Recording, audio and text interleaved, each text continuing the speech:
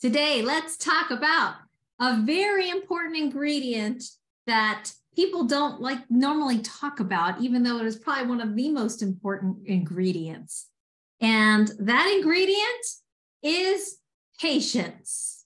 Patience. And we were just talking about that. So way to go, Layla, on getting your second customer. And, Layla didn't give up. She was patient. She continued to learn. She continued to show up. Just so proud of you. And I just started playing tennis, everybody.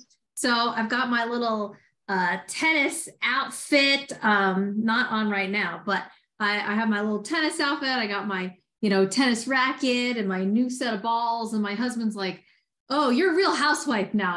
He's just being funny, of course. But, I'm learning and I'm out there swinging, missing, swinging and missing. And I'm like, well, maybe it's my vision. Maybe my eyesight needs to improve. Maybe my depth perception. But I'm not giving up. Maybe the first day I sucked. Okay. The first day I was not that great. But I didn't let that get to me. I didn't, I wasn't embarrassed, even though all the other ladies were just so graceful and just so smooth. And they were twice my age and, kicked my butt, really. But I didn't give up. And so when it comes to leadership, one of the most important things we can understand is having patience with ourselves and having patience with the process. Write down, leadership doesn't develop in a day. Okay, leadership is just like the stock market. Your wins are not going to happen in one day. Although I do have a friend that put money into like AMC one day, and then the next day he woke up and it had gone from like $30,000 investment to $100,000. But he didn't cash out. He should have cashed out because like 2 days later it went back down or whatever. That was just a fluke. Stuff like that is not always going to happen in the stock market. The stock market is usually a long-term game. And so is leadership, because guess what? We're developing people. We're developing people. So when we have new teammates that join the business and you're like, come on, what's wrong with them? How come they're not like, Performance Club day one? Why aren't they showing up? Why aren't they coming early and suited up and bringing guests with them? Why aren't they producing? That is the wrong thing to say, but sometimes we do say it in our minds. But we need to be patient with people because they're just little seedlings. They're like new tennis players. They need to be taught. They need to be encouraged. They need to have time, right? Time, 10,000 hours, as they would say. That book by Malcolm Gladwell, The Outliers. The Beatles weren't famous the first performance. They had 10,000 hours of performing before they became the rock stars. 10,000 hours. So in the book of Galatians, chapter 5, we always hear the famous fruits of the Spirit, which is love, joy, and peace. Is everybody familiar with the love, joy, and peace? We hear it every Christmas time. We hear it all the time. But did you know that the fruits of the Spirit are love, joy, peace, and then the fourth one is patience? I think they should have added that to it as well. So when we see people making Christmas decorations, patience needs to be added on there. That's the fourth one that's on the list in the Bible. And there's a book called 3 Feet from Gold by Sharon Lechter. And in this book, it's a part of the Think and Grow Rich series. In 3 Feet from Gold, true story during the California gold rush. Did you know that there was a man that was digging for months to try and find one of the gold veins here in California? And after months of hard work and getting at it every single day with the hopes of hitting a gold line, he decided to just, it must be dry. All the gold must have already been taken by everybody else. There must not be anything here. So he sold his equipment to a junk guy for like pennies on the dollar.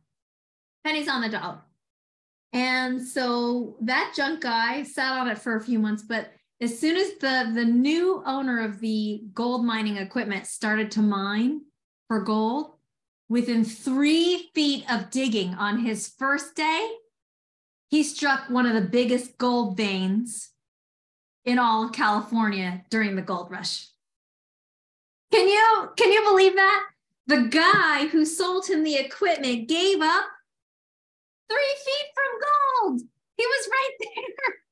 Had he just gone one more day, had he just made one more phone call, had he just gone one more hour, he would have struck one of the largest fortunes that the junk guy ended up getting.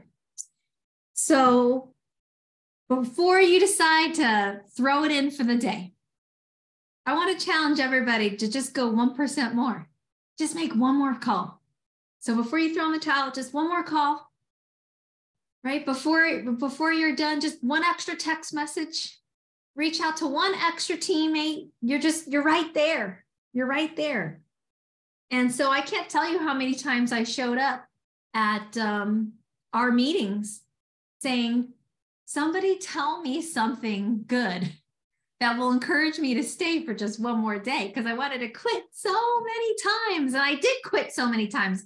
It's just that I kept going. You know, I picked up the shovel the next day and kept moving forward.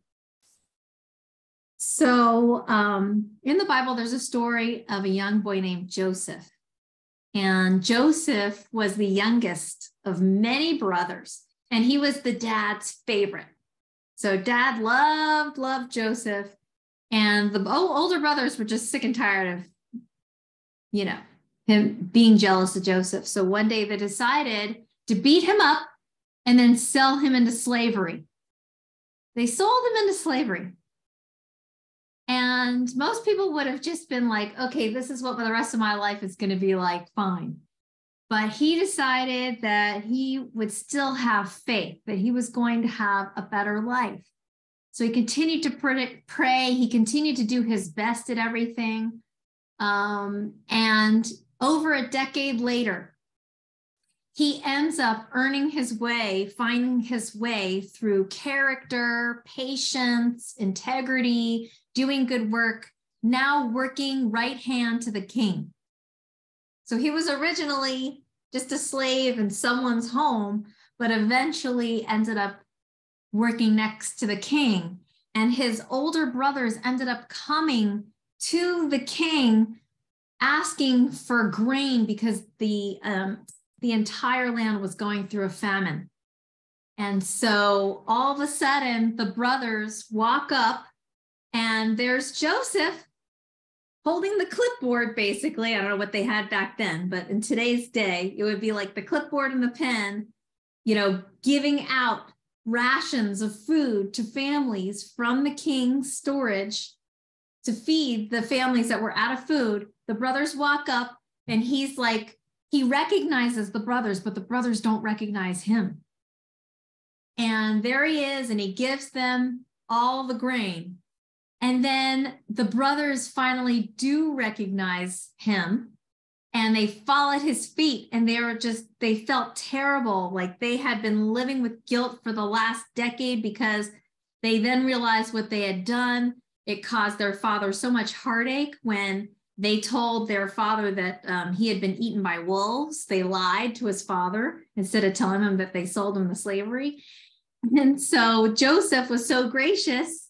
He was now at a higher place than all the naysayers, than all the people that told you that you couldn't do it, than all the people that made fun of you and told you you were wasting your time working after that business, that dream of yours.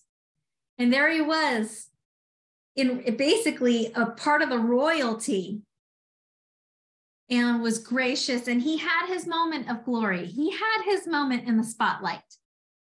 So don't get discouraged. Now, let me tell you a story of an amazing associate and leader named Chauncey Melvin. Chauncey joined Legal Shield in 2009, and he was running, and he built a great business. But life got in the way. He had some things that he had to take care of, personal matters. And And he decided to keep moving forward, though. He never quit. He never, ever quit, but just continued to keep moving forward. And all of a sudden, now during that time, in 2009, he brought on a gentleman named Kevin.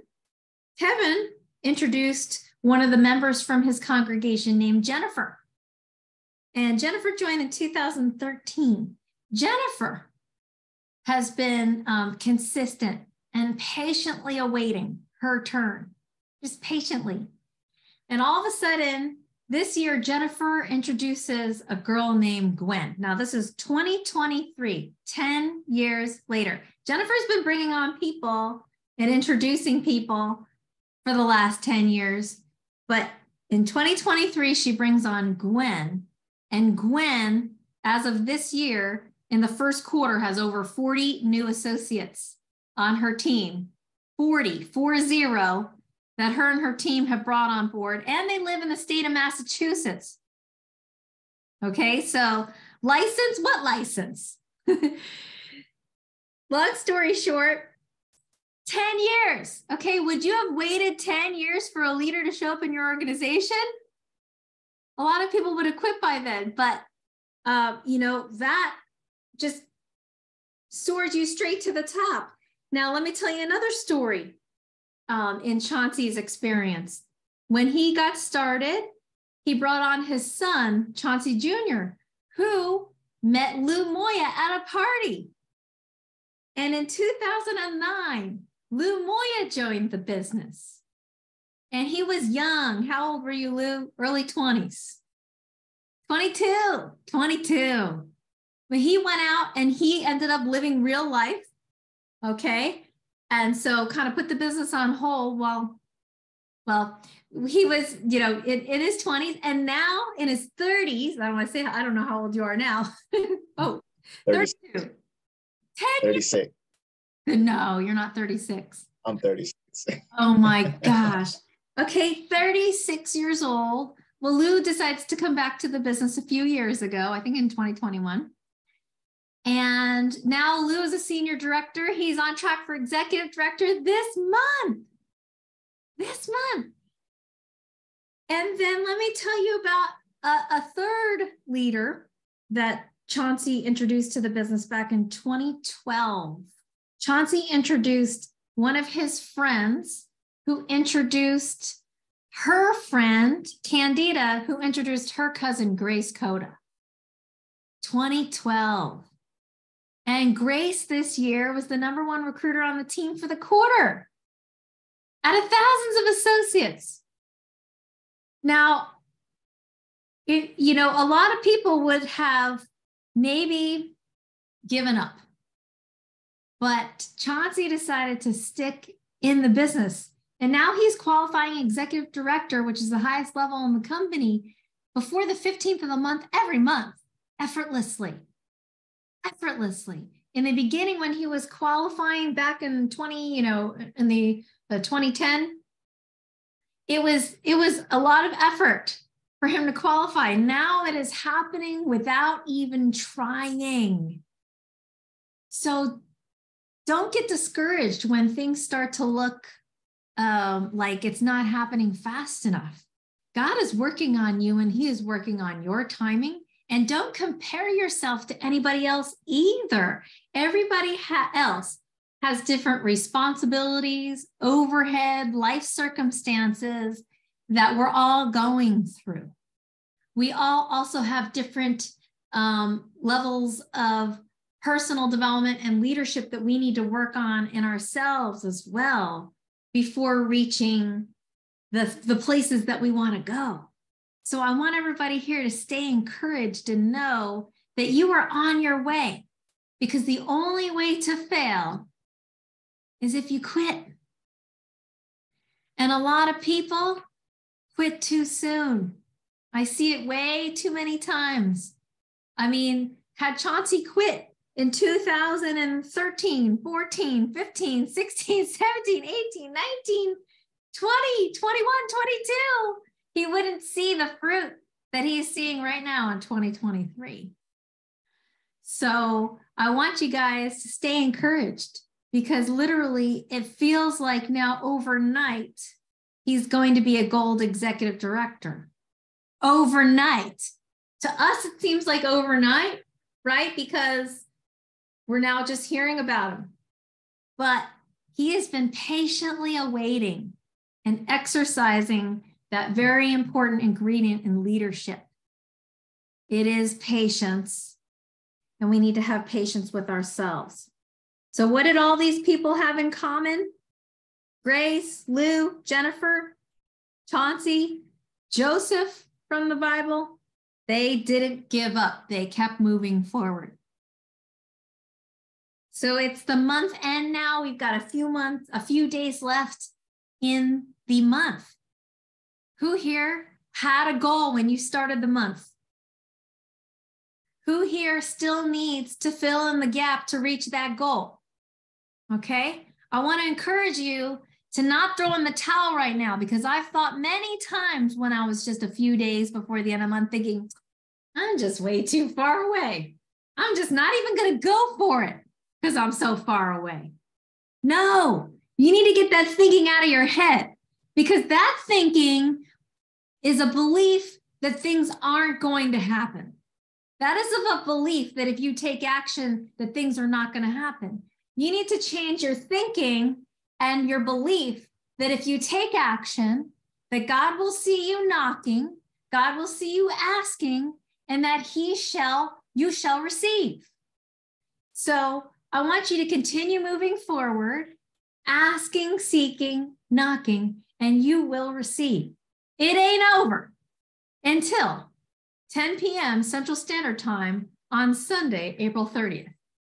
It's not over. It is Thursday, and a lot can happen in 4 days, right, Grace, who recruited like 6 people in one day? You can do that in one day. Yeah, you'd be like double performance club with rollover. So keep moving forward. I want to encourage you. Tell somebody how many more you need to go. Okay, before you get off this call today, we're going to go to breakout rooms. I want you to tell them how far do you need to go in order to get there?